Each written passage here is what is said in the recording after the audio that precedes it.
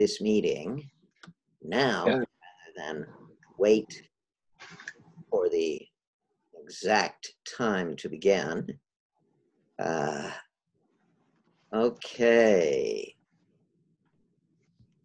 And we are recording. So, Hello, everyone.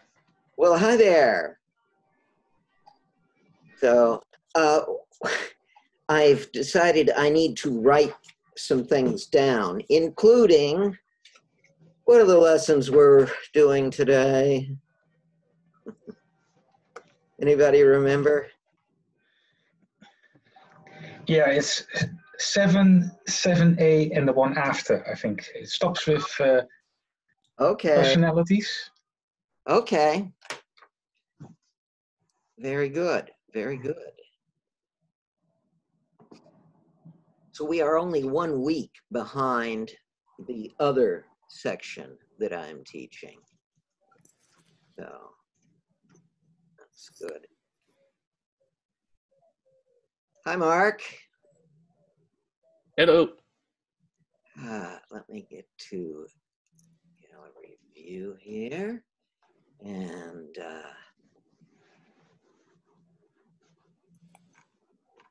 let's see. Okay, well, 7, 7A, and 8 are actually fairly, well, no. 7 is kind of difficult. Well, let's just plunge into it then. Let's start talking about lesson 7. The initial point I make, in fact, a point that I will be coming back to numerous times, is the idea of thinking in terms of degrees of quantification. In fact, I'm going to step back here and do some long, irrelevant lecturing on. Oh, hey, Chris, just to double check. Are you recording? Oh, you are. Okay, that's the little button. Yes, yes. At last. In fact, I still haven't put up the recording from last week because I'm a stupid fool, but I mean, there's no good excuse. Anyway, let's see. Quantification is one of the really important ideas of our civilization that we take all too much for granted. And we have not yet mastered. It is surprising to many people that here's a simple basic concept that few people really have gotten on top of. At first, I'd like to point out just how unique quantification is as a concept. It really did not, the first people to actually start talking about quantification in terms of understanding reality were the Oxford calculators, a group of theologians around 1300 or so. I believe one of them was Robert Grosseteste, and these guys were the first people to start saying, well, what if we think about, they were actually worrying about what happens when you throw a rock into the air. And they were actually saying, well, what if we actually make a graph of its height as a function of time, which itself was a revolutionary concept. Now, there had been lots of calculation and quantification going back thousands of years earlier. The Egyptians, for example, had all sorts of geometric methods and calculations for calculating areas. The Babylonians could actually do some pretty complicated calculations. For example, one of their standard test questions that we found in one of their little cuneiform tablets concerned a ladder leaning against a wall. And they said the ladder is this long and it's this high, the top of the ladder reaches this high. How far out from the wall does the bottom of the ladder stick? Well, that's a trig problem, but it could not be solved. Actually, they solved it with just the square root and Pythagorean theorem. Yes, they knew the Pythagorean theorem, This was at least 3,000 years ago. So yeah, there were lots of calculations. Ptolemy, I mean, they had, by Greek times, they had the equivalent of trigonometry, and they were doing all sorts of really hairy calculations, and they didn't have what we call the Arabic numeral system. They were doing it in, well, it wasn't Roman numerals. The Greeks had a different system that was essentially boxed out. Let's see. I'm going to, I've just got an email from somebody.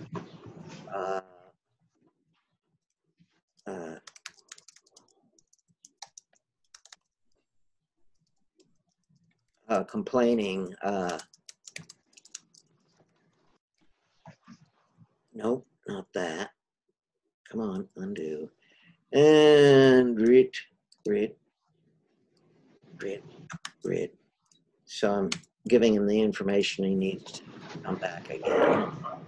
So, hi there. Let's hope Alex can get in. Anyway, so, and if you actually read through his stuff, this guy's doing really hairy calculations. And it was a lot harder back then. So, yes, there was a lot of calculation going on, a lot of math. However, it never really dawned on people that you could arbitrarily assign numbers to real values. They did it with astrology and planets and so forth, but their feeling was, well, you know, what's up in the sky? This is a different plane of existence. And down here in the dirty real world, you can't do arithmetic or quantification. So anyway, it really was a big new idea to quantify real things. And as a consequence, it was a major development. It turns out one of the decisive factors in this was Italian merchants. By the way, I'll mention that much of the big intellectual progress in history has come from merchant societies. The Greeks were the first truly merchant society, and they invented all of this stuff. The Italians were the big merchant society before and during the Renaissance. And here we go. Alex is getting in now. But actually one of the big breaks, it turned out, was made by Fibonacci, the fellow who did the Fibonacci series with, you know, spirals and so forth. That wasn't his real contribution to intellectual history. His big contribution was Arabic numerals, which are actually Hindu numerals. He brought them back to Italy and basically showed the other merchants. He was living, his father was a merchant in Tunisia, and he was living there as a boy, and he learned from the Islamic scholars there how they did arithmetic. And wow, this is a lot better than our stupid ways with Roman numerals. And so he, when he moved to Italy, back to Italy, he told his friends about it and said, this is a much better way to calculate stuff. And the attitude at the time was, so what? We don't calculate. And then they got into the issue of double entry bookkeeping and keeping track of your accounts. And it turned out this was revolutionary, because now merchants could actually figure out how they were losing money and where they were making money. And over the course of the next 200 years, arithmetic was the hot topic. Arithmetic was to northern Italy in those times as, say, silicon was to computers. You know, it's sort of the driving concept. And if you wanted to get anywhere, your dad sent you to arithmetic school, where you learned how to multiply and divide and add and subtract using Arabic numerals. Anyway, That then spread through Europe slowly, very slowly. People were continuing to use Roman numerals right up until the 18th century. And even today, we still get stuck with the idea of using Roman numerals for the publication date of a book. You can still see, you know, this book, or even on movies, they'll say copyright MCM LIC or LXCVIII. You know, they still do that. It's tradition. These old habits die hard. Anyway, quantification advanced very slowly, and the big development was applying it to real world stuff. The Oxford calculators were the first ones, but it didn't really catch on. Copernicus used it a lot, but he was, believe it or not, Copernicus wasn't a scientist. He was doing astrology. He wanted to come up with better predictions for planets so he could do better astrology. He didn't, and then only later, I mean, rather late, did he say, well, you know, this could actually be real, you know? Well, maybe not. He didn't want to get in trouble with the church, so he sort of left it as an insinuation. Anyway, it was Kepler and Galileo who went nuts with this quantification stuff. And that's what started the scientific revolution and blah, blah, you know, steam engines, industrial revolution, computers, all culminating in video games. So that's the history of Western civilization. So anyway, quantification is a fundamental concept, and even today, people balk and have problems with it. And the example I'll be giving you is personality modeling. You know, if I want to say, John likes Mary 27, that's how much he likes Mary. People, Kathy doesn't know that I'm giving a lecture here. Just a second. Hi, I'm in the course. Oh, okay. Okay, when will you be back? Okay. Sorry about that.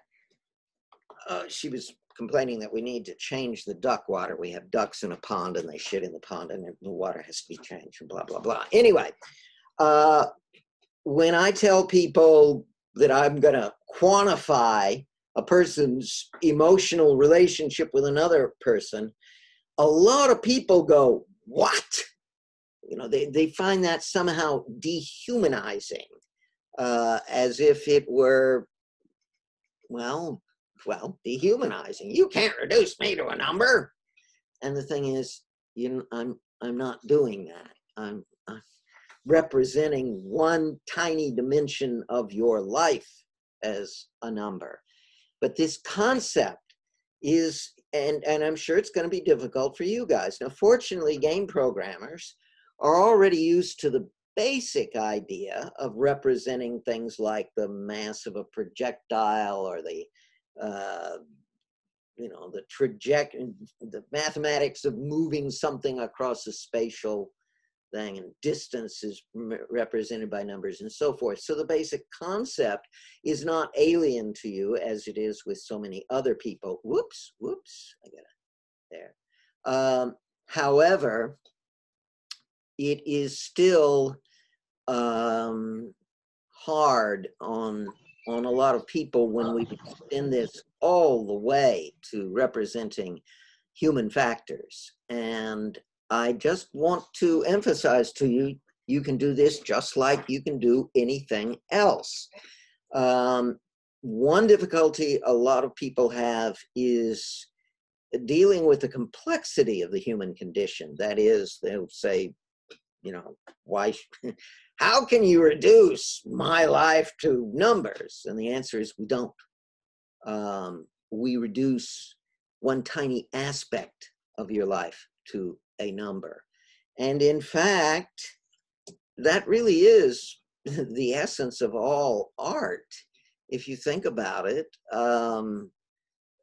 art succeeds by stripping away detail and focusing your energy on one aspect of the human condition. You don't, you know, when you see a movie, you don't learn everything there is to know about the protagonist. You know, we really don't know what Luke Skywalker likes to eat for breakfast. We don't know what sports he likes to watch or play. We don't know what he reads for entertainment. There are a million things we don't know about Luke Skywalker. All we know is that he's this young kid who had to grow up and become a man and conquer his fears and blah, blah, blah. Because we zero in on that one issue of growing up and trusting yourself and acting on that. That's the whole point of the very first movie. So that's what art does, and that's what you've got to do with a computer. Only now you're actually reducing it to numbers. So the simplest numbers are 1-bit numbers. Those are Booleans, true and false. They just 1 bit, it's either true or false.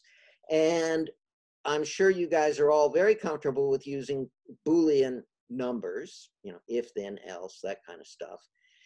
However, a lot of computer scientists balk at going above 1 bit. That is, oh my God, 2 bits? That's scary. But in fact, you know, it's easy. Nowadays, we use floating point numbers with like 32 bits or 64 bits even. I was raised, I mean, when I started off, there were people still using octal, you know, 3 bits. And then we also had nibbles, that is 4-bit numbers. But most of our work was done with bytes, 8-bit numbers. Now, boy, you can get a 1% resolution there. And then we moved up to 16 bits. And then from there, we jumped to floating point. Even so, a lot of computer science people, a lot of programming people are uncomfortable with using big numbers. For example, a lot of cases where I have seen any type of personality trait represented in a game. I mean, for example, in classic role-playing games, we say, well, so-and-so has a stamina of 6. They like to use integers. And so if you take the special pill, your stamina increases to 7.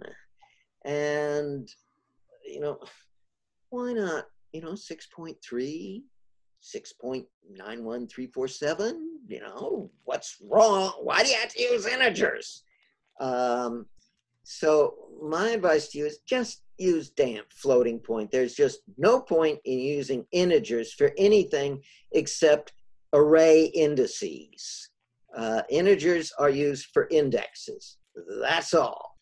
If you're actually measuring a quantity, use a goddamn floating point number. One of the next points I make in lesson 7 is that,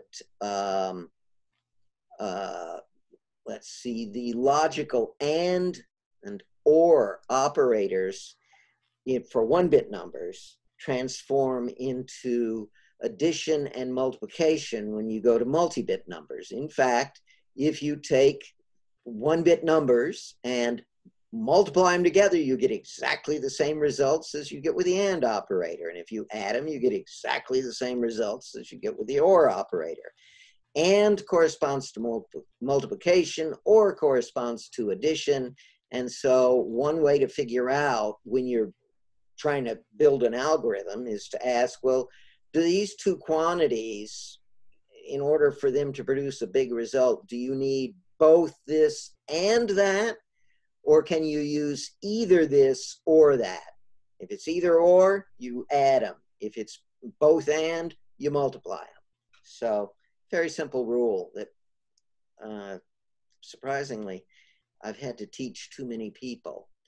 Let's see. Otherwise, in lesson 7, I talk about some very simple relationships. Oh, a very good rule of thumb. When you're trying to build an algorithm for something, you know, will Joe get mad if somebody makes fun of him? And you're going to combine 2 numbers together to determine whether he gets mad. One thing you want to do is just try to decide the relationship that you're looking for and draw a picture. That's one of the first rules I learned in physics was when in doubt, draw a picture. You know, somehow try to visualize the problem and draw a graph. You know, is the relationship linear? If I get twice as much of this, do I expect twice as much of that? Does it rise up steeply? If I get twice as much, do I get 4 times as much? Does it rise, you know, with a diminishing first derivative? If I get twice as much of this, do I get only half as much of that? You know, draw those curves, and then you can easily apply, the simplest is power curves. You know, take x squared or square root of x, but you can go to any exponentiation. I mean, you can do an exponentiation of 1.5. You know, y equals x to the 1.5. You can use, if you want to go even wilder, you go to logs. If you've got a function that is blowing up in your face all the time, no matter what you do, you know, if Mary says, I don't know about how good your hat looks, and Jake blows up and pulls out a gun and shoots her because he's so insulted, you need to tame that function. You need to cut back on his reaction. And so maybe you need to use a logarithm there to scale it down. So yeah. So it's, you will develop a feel for how all these different operators work. And there is only one way to develop it, and that is to do it. This is a very important point about, it's just like writing. You know, people take courses trying to learn how to write, and what the experts will tell you is the best way to learn how to write is to write. You just keep trying. It's trial and error to the max. And so you just keep doing stuff. In fact, I had an idea with the previous section. I strongly urge you, when you're getting started with this stuff, build a throwaway project. That is, your very first project should be something that you know will stink. Something you can be absolutely certain you're going to be embarrassed by.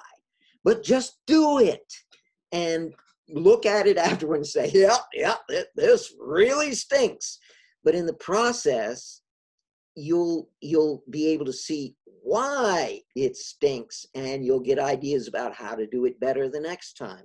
That initial fear of failure is what's going to hold you back. I will tell you, much of my success is based on attempting things that I had no reason to believe they would work. And this goes all the way back. When I was 12 years old, I decided I was going to build an airplane.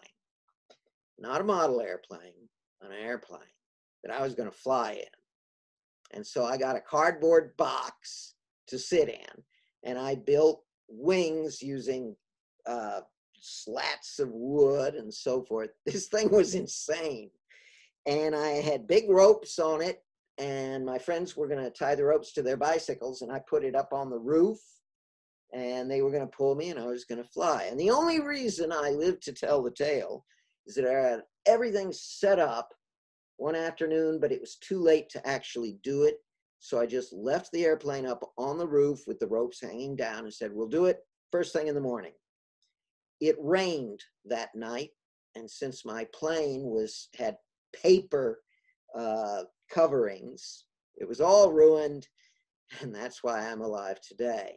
Now that was a trial and error that I would not have survived, but I've done all sorts of crazy, idiotic things, many of which failed, but every now and then I pull it off. And everybody says, God, he's a genius. No, no, I just keep trying stupid things until one actually works. There are so many crazy things I've done. I will not. I will not go into those, but there are a lot of good stories here. Did you ever read the book by Peter Spire, So Bored, Nothing to Do? No, no. I'll put it in chat here real quick. It's almost entirely pictures without text, except for the opening line, so bored, nothing to do. And it's a couple of basically 11-year-old kids. And they decide to build an airplane. And then they do. And it's just this picture book going through everything that happens. And at the very end, of course, their parents catch them. They ground them. They're grounded, right? And at the end of the book, yeah, exactly, right. And at the end of the book, it's just them sitting around, it's like out in the country. There's a barn, but at the end of the book is just them sitting around looking at each other, so bored, nothing to do. Yeah, and you're just like, oh God, what are you kids gonna get? I'll put a link to it up in the chat real quick. It was one of my favorites growing up. So there we go. A couple of the things that I have, couple of things I did as a kid. One, I played with full 110 volt electricity. It's very dangerous. You can kill yourself. But I would take electromagnets and undo all the wire, because you get really thin wire that way. And I would stick both ends of the wire into the outlet, and it would overheat and it would turn bright red, and then it would vaporize. Oh, that was so neat. If my parents had ever caught me doing this, I would have been in. Well, actually, they tolerated me. Another good experiment which also required 120 volt power, was a relay. Do you guys know what a relay is? Electromagnet. Oh God! Wait a minute. Dude, I went to school for religion and German. Like, you start talking electricity or physics, and I'm just like, right, exactly, right? No. Any of you know what this is? I'm gonna guess it's a relay. Vacuum tube, Colin. Vacuum tube. Is that a cathode? Vacuum tube. Radio tube. This is what, before we had transistors, these were what we used. So yeah, my grandpa used to repair ancient radios, and that's exactly, he walked me through his shop sometimes, and that's exactly what he would use. Yeah, these are very primitive devices, but actually in some ways they're very, very interesting. In some ways they're better than transistors, but because they're big and they take enormous amounts of power, ultimately they're a waste of time. Anyway, a relay is a very simple device. It has a coil, an electrode. So when you put electricity through it, the coil turns into a magnet. Then it has a bar sitting over the magnet, and the bar has springs pushing it back. And when you put electricity through, it pulls down. And then it has a wire attached to this side. It's made out of metal. And then there are two contacts here. So when the magnet pulls down, it makes a contact with the lower switch. And when you turn off the electricity, it makes a contact with the upper switch. And that's a relay. Transistors do that too. In fact, all transistors in computers are doing essentially the same function. Okay. When I was a kid, my dad gave me a relay. Unfortunately, it needed 120 volts to operate, but oh well. And I came up with this brilliant idea. I said, what if we rig it so that the power to it goes through the upper contact? That is, the power comes in here, goes to the upper button, and then from there flows down to the coil and back, so that when it's relaxed, it gets electricity, and that'll pull it down. But when it pulls down, it won't have electricity anymore. So that's a contradiction. What will it do? Now, I was like 12 or 13 years old at the time, and I puzzled over that for a long time. Well, we're telling it, here's electricity, turn on. But as soon as he does, he turns off. And that really bothered me until I said, okay, let's try it. And I rigged it up and plugged it in, and it went like that. And I still remember rolling on the floor laughing in the garage, immediately seeing, of course. So anyway, trial and error. Do things, do experiments, get it wrong, it doesn't matter. Alan Kay once told me, if you don't fail at least 90% of the time, you're not aiming high enough. Well, I did him one better. I fail at least 95% of the time. But don't be afraid of failure, and you will. This is a research field, interactive storytelling. We don't know how to do it. You're just going to have to fail a lot to find the answers. Let me actually answer some questions. Any thoughts on step functions or other nonlinear functions? Are they ever needed, or can you always model with multi-add? I've never been actually, I have never used, wait a minute. I think there was one situation where I wanted a step function, and that's easily handled with switch statement. Nonlinear, well, I mean, I think you can use logs, exponentials, trigs. You know, there are a million of these functions out here. One that's a little difficult to use is a Gaussian or binomial distribution when you want something like that. That, it turns out, I've been tempted to use that a number of times, and every time I ended up rejecting it. I came up with a nice, easy way to fake it that turns out to be more practical for our needs, and we'll be getting into that next week, I believe. But I don't recommend any of the bell curve, the T distribution, binomial, normal, any of those. I was thinking of the ReLU, where you have like below zero, you have a shallower slope, and then it's like x if it's above zero, or 0.1x if it's below zero. And some functions like that with the nonlinear piece of the question. Well, that's easily handled with a Boolean thing, an if statement. But there are ways to do it without recourse to Booleans. But with computers, it's just so much easier to throw in the if statement. So let's see. Have they ever needed, or can you always model with multiplication and addition? What I'll say is, at the very simple level we're working at nowadays, multiplication, division is just upside down multiplication, and subtraction is just upside down addition. The way we're dealing nowadays, multiplication and addition will solve all of your problems. Someday, in the far future, specialists in interactive storytelling will argue about whether we should be using an exponential function with an exponent between 1.5 and 1.7. But that's in the far future. For now, we're really at the tricycle mode.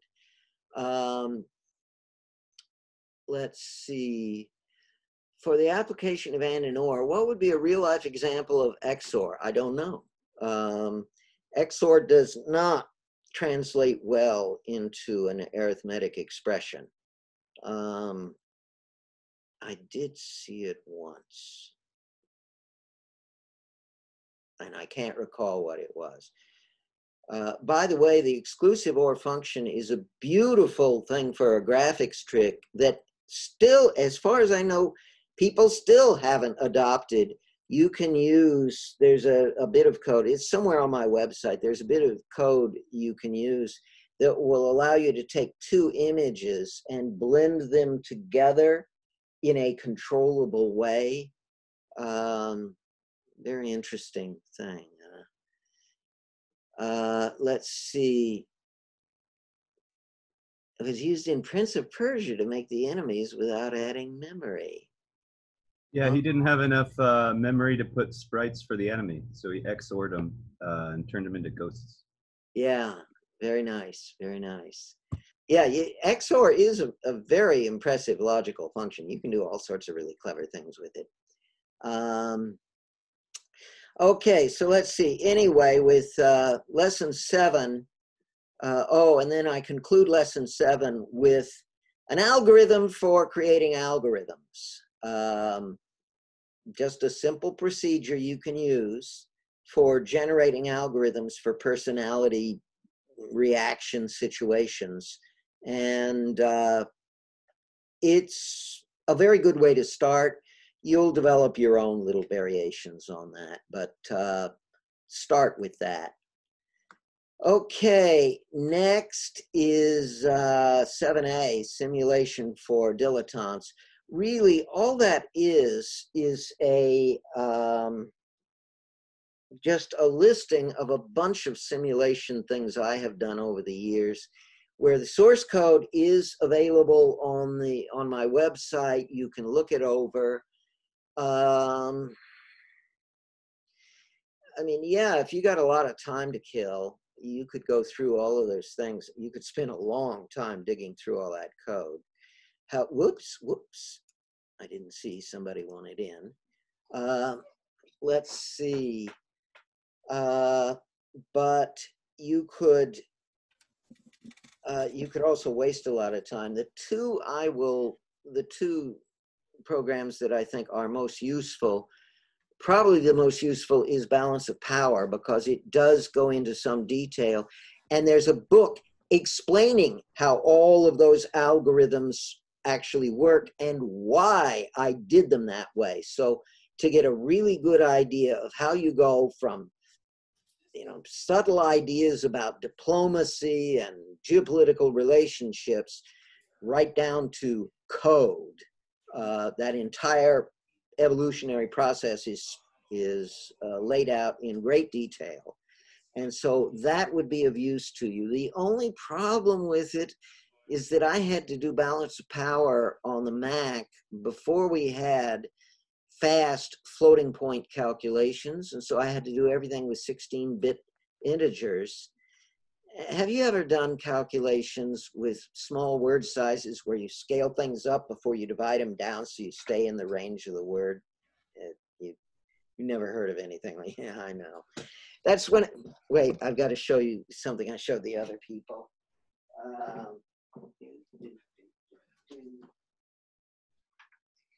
Someday, you might find it useful to learn how to handle arithmetic calculations with small word sizes, just as you might find it useful someday to learn how to make flint tools. Under the right set of circumstances, this might come in handy, and the same thing goes for doing integer calculations with small word sizes. It's an ancient technique that at one time was extremely valuable and nowadays is a complete waste of time. And that will make it difficult for you to understand the Balance of Power book, because all of the calculations are done with integer arithmetic. And over again, you'll see me taking this number and multiplying it by a big number to get something really big, and then dividing that down by another number to get it back in scale. And it's confusing. So the other one that I will recommend, you're not ready for yet, but the Balance of the Planet software shows how to build a big system of equations.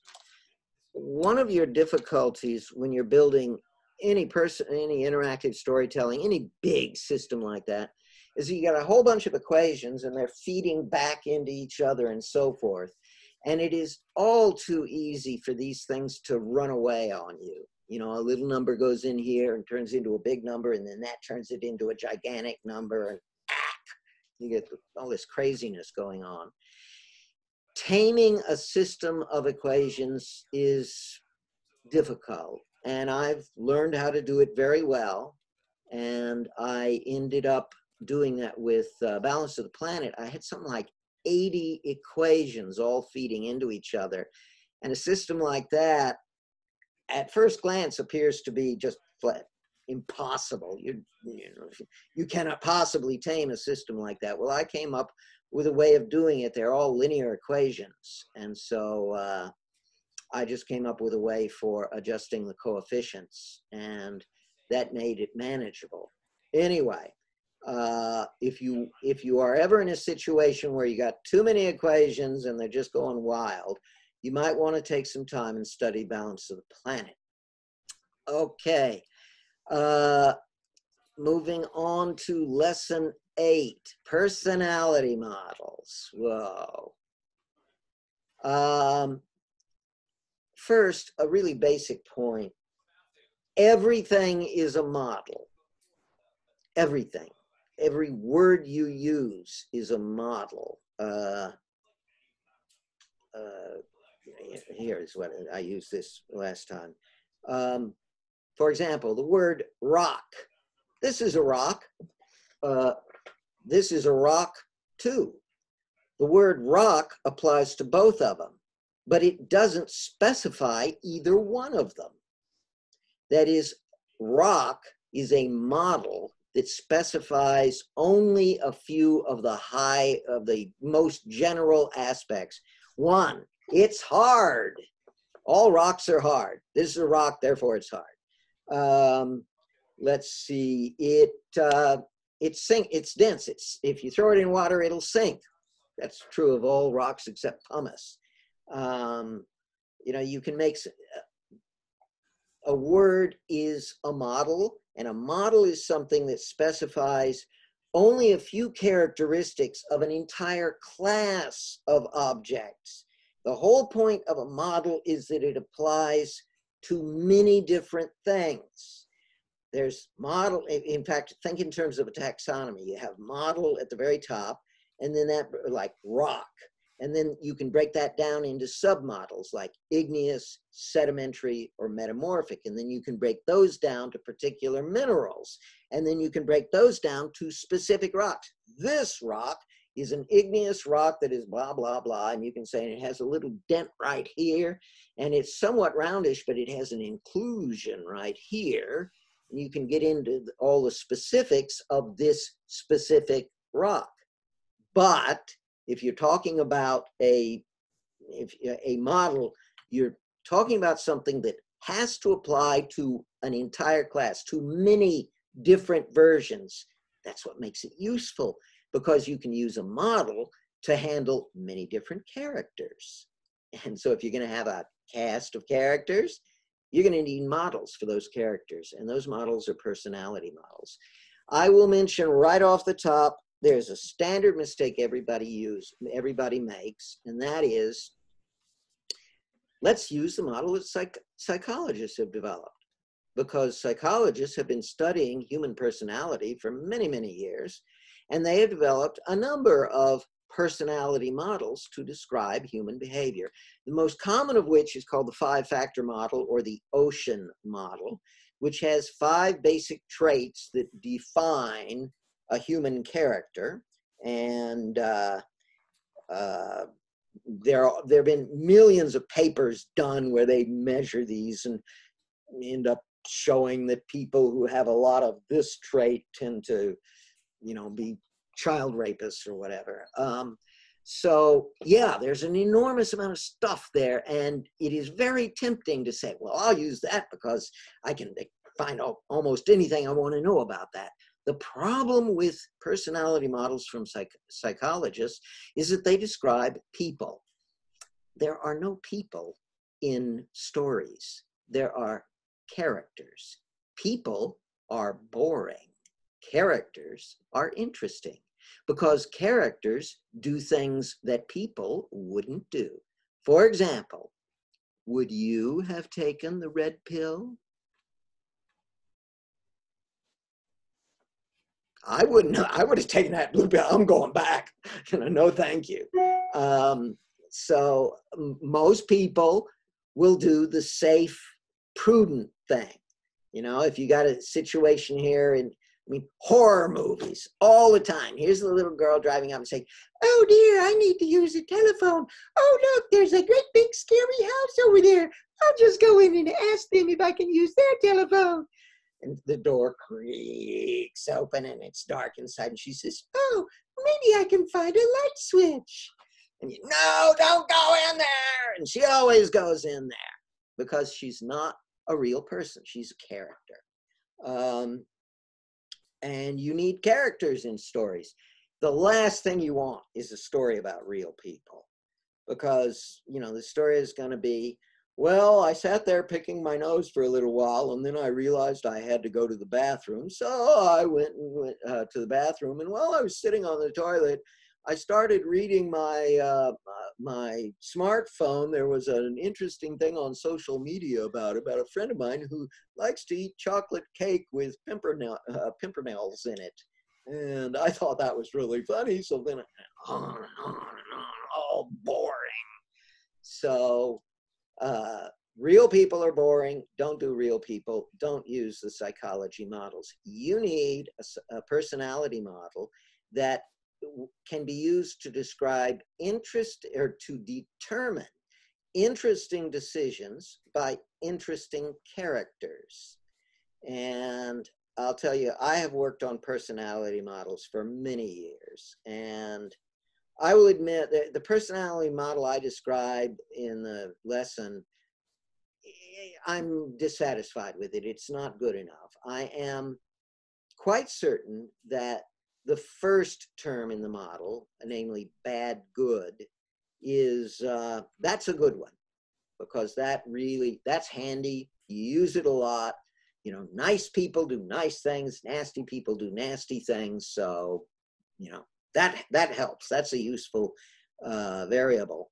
The next one, faithless honest, is only useful if you have a story world in which people tell lies or break deals. And you can't do that unless there are deals. And by the way, setting up deals, deals are a constant element of human relationships. We make a million little deals all day long. Geez, honey, I'll take out the garbage after I've finished watching this show. That's a deal. Anyway, you can't apply dishonesty to a situation like that unless you can actually set up a deal structure and a way of verifying whether or not the deal has been honored. You cannot have a system for lying and telling the truth unless that is dramatically significant, and there's a way of tracking everything that has happened and what everybody has said about it. And I actually did that. There is a computable way to handle that. And maybe someday I'll tell you about it, but it's messy. The third one is timid dominant, and that is significant, but a little hard to apply. It's basically, how pushy people are. And that definitely has some utility. But then there are a million other attributes that you'd like to have in a personality model. One obvious one is ugly, sexy. Another one is represents how lustful a person is. And you could have things, there are a million things you could throw in. The danger here, everybody makes the same mistake. They put too many variables into the personality model, and they always get in trouble doing that. The problem you run into with your personality model is that you have to actually use the damn thing. It's really great to assemble this nice little model with all these variables and scales and so forth, and boy, you just feel like this is really good. But when it comes time to use it, where you're in a situation in a story world where here's this character who has just, you know, this event has just taken place, and the character is saying, oh, geez, what am I going to do about that? And you had to write an algorithm for the decision the character makes. You're going to be asking questions like, well, is it based on how good or you know, bad or good that person is, or how much he likes or dislikes somebody, or what if he's, you know, loyal or not loyal? And maybe that should go in. And what you find yourself doing is spending hours worrying about which variables should be applied, and you end up writing this huge long algorithm with all these little traits scattered through it, and then there's no way to balance it.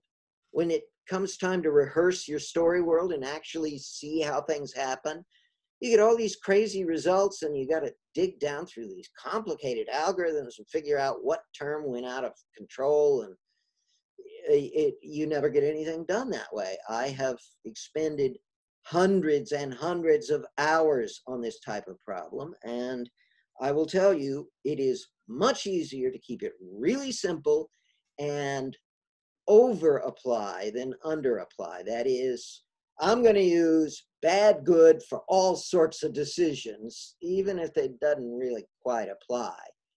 I'm just going to make it apply. You will find you will get more done that way. So this is another this is why you need orthogonality. I mentioned that in the thing. Orthogonality is a fundamental requirement of any personality model. That means that every attribute in the model must be completely, totally independent of every other attribute. If two of them are somewhat parallel, for example, bad good and stingy generous, those are different, but they're not orthogonal. That is, a bad person is seldom generous, and a good person is seldom stingy. It is possible, but rare. And so you can be in a situation where you say, well, should I use bad good here or stingy generous? And which is more appropriate? And it's not worth it. So I guarantee what'll happen is you'll be in a situation where you'll say, you know, none of my attributes in my personality model apply here. I'll throw in a new attribute just to deal with this one situation. And it just runs and runs, and it goes on, and you end up in hell. So don't make that mistake. Let's see.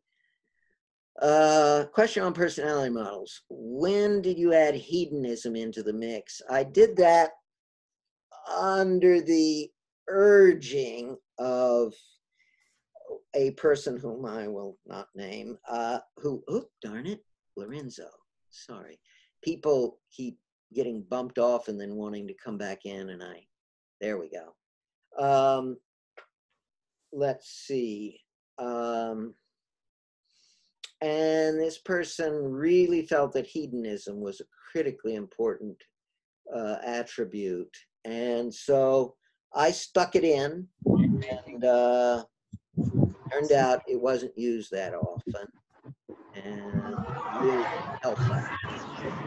So in general, yeah, you can add these things. And I'll mention that for some purposes, if you have a very narrowly defined story world, the narrower the story world is, the more explicitly appropriate or the more specific your personality attributes can be. For example, if you want to have a story world about playground bullies, great. Lorenzo, could you mute yourself? Yeah, sorry. Okay. If you want to have a story world about playground bullies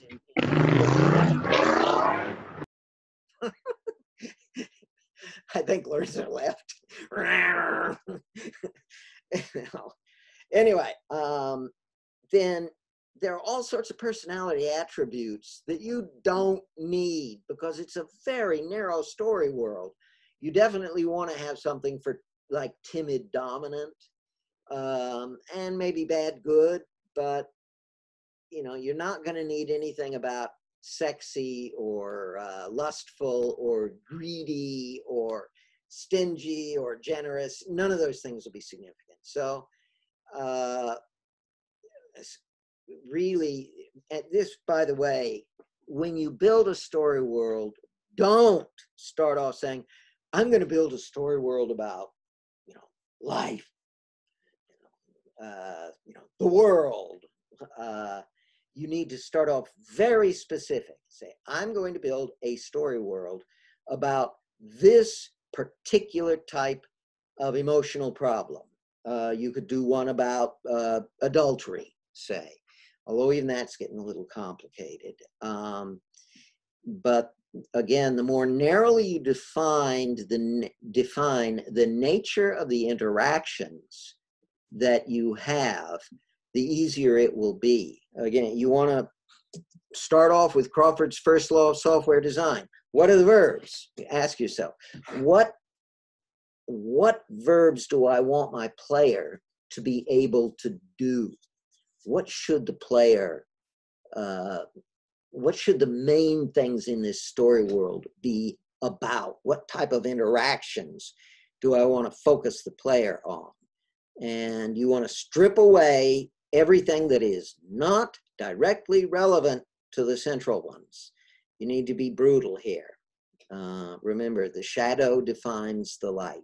What's not there is just as important to the information content as what is there. So let's see. Can you talk a little about timid dominant? Yes. The problem with timid dominant is that its perceived value is pretty much the same as its intrinsic value. That is, see, timid dominant is intrinsically a relationship thing. It is about how you relate to other people, whereas bad good is more intrinsic. It's more in your heart. So it's a little difficult there. Basically, timid dominant specifies how pushy a person will be, how insistent they will be on getting their way, how assertive they are. For example, classic thing is, how does a character react to an insult? Somebody just called him stupid. A dominant person will be more likely to push back, whereas a timid person will be more likely to just act like it didn't happen. So I will tell you, though, that I have had some problems with timid dominant. It can be a bit messy at times. But if you just limit it, it is useful when you just limit it to the issue of assertiveness. What does it mean for a 0.4 bad good person to interact with a 0 bad good person? I'm having trouble conceptualizing what a conversation between these personality profiles would look like. Well, now here we're getting into some stuff about B numbers, which is next week. But basically, we're talking about a moderately good person talking to interacting with a normal, average, everyday person. And that depends entirely on what they're interacting over. You know, for example, will he hold the door open for the other person as they're walking through, if they both go through? So without the context, it doesn't tell you anything without context? Yeah, it's in the context of behavior. Remember, Aristotle in the Poetics said, behavior reveals character, or character is revealed through action.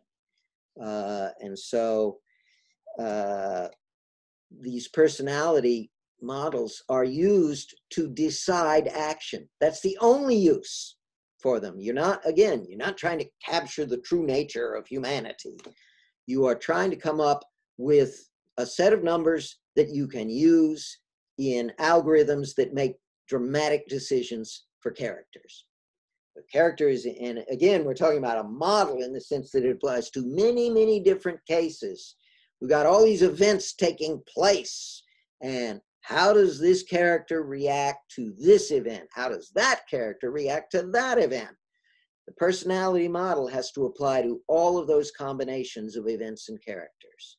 So, but again, concentrate on what it is used for, not what it is. This is, again, process thinking as opposed to data thinking. Don't think about the personality model in data terms. Is it accurate? Think of it in process terms. What am I using it for? How, when will it be useful? When will it be an obstacle, difficult? What's the finest simulation model of our time? Well, it depends on what you're doing. I mean, right now, I would say, in terms of strict simulation, certainly the most complicated models are the climate models. And I say that only because there have been thousands and thousands of people working on these things for decades now. And so, these are called the CMIP models. And this has been a team effort of scientists all over the globe, and they're all sharing information. This is definitely a Borg type of thing. The hive mind has been producing these models and working on them. And so they've got to be really, really good by this case. And in fact, all of fidelity tests, I read a lot of these scientific papers because I'm interested in the subject. And Jesus, they are really hairy. The details they go into. What is it? Come on, the size of the little tiny water droplets inside a cloud. Major controversies. It's just, anyway. Got to hop off for an interview I'm having. Thanks for this. Oh, okay, Alex. Let's see. Lucky your interview. No, this is Alex saying he's got an interview. Wait. Yeah, so I skipped Mark's question. You kind of answered it. On operational variables, what are other common measures you found yourself using more frequently in story worlds? Oh, yeah, I did skip that. Well, I would say I've used bad good and P bad good, the perceived value of it, for it, maybe 50% of the time that ends up getting used. False honest, less than 5%. P false honest, about the same. Timid dominant, here we go. Timid dominant has been used maybe 10 or 20% of the time. Then there are a variety of, there are also moods, which I forgot to mention, and I told myself, make a note, Chris. I've got to discuss moods in there. Moods are another personality trait that I assign. I try to avoid moods because they require constant treatment. Basically, a certain event can trigger a jump in a mood. Obvious example is anger. You insult somebody, whoosh, their anger jumps way up and then it starts falling off. Well, this falling off process is done, has to be attended to by the outer loop, every single passage of the loop. So that I still count machine cycles. Maybe I should give up on that now. But anyway, moods jump and then they fall. The primary moods I have used are, let's see, I forget what the negative version of anger is, but I'll call it just peaceful angry, but it's not quite that. No, Stoicism? fearful angry. That's right. And then another one is disgusted, aroused. And then the last is sad, joyful. Believe it or not, those connections may strike you as a little odd. You know, how do we get from disgusted to aroused? Turns out there's a connection between these in hormones. Many years ago in doing my research, I found that the same hormone that is involved in sexual arousal also inverted produces disgust. And similarly, fearful and angry, those are really fight or flight, same hormones at work. And sad, joyous, again, serotonin, etc. So anyway, yes, moods are also of great utility. And I feel better about those three moods than anything else in the personality model. Those seem to be really basic and seem to apply in just about all the time, one way or another. Or they can be used just about all the time.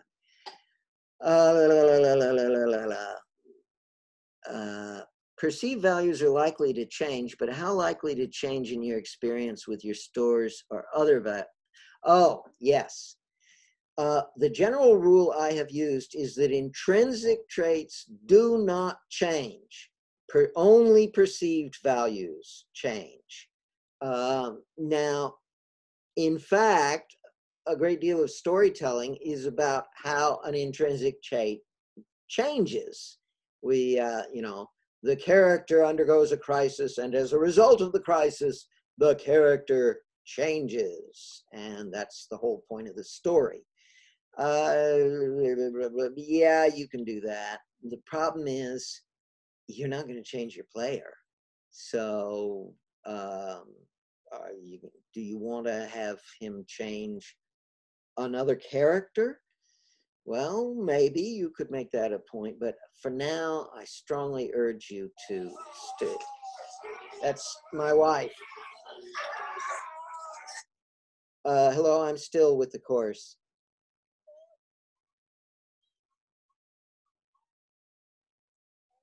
Oh, okay. Let me wrap this up and then I'll call you right back. Okay, bye-bye. Sorry, Kathy is out shopping and she can't find her wallet and she's afraid it was stolen. She needs me to check the house. So I got to wrap this up very quickly.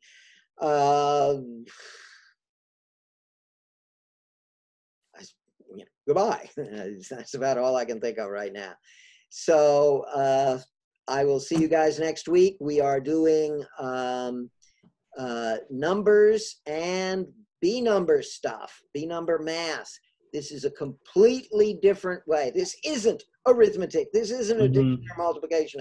Completely different mathematical system that I developed just for interactive storytelling. And I've been using it for 20 years now. And I very much believe this is the way to go.